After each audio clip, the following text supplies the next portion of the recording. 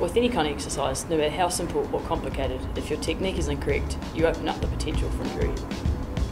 Instead of jumping to and from the latest obscure trends, I train my clients to focus on the fundamentals and getting them right first before we move on.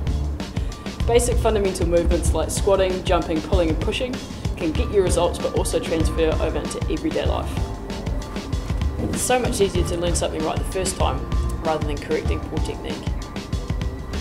Once you've developed that really strong foundation of basic movements, we can then progress onto more complicated exercises. Building a strong foundation takes patience and repetition, but if you keep at it, you can achieve things you never thought were possible. If you're ready to start your progression, get in touch.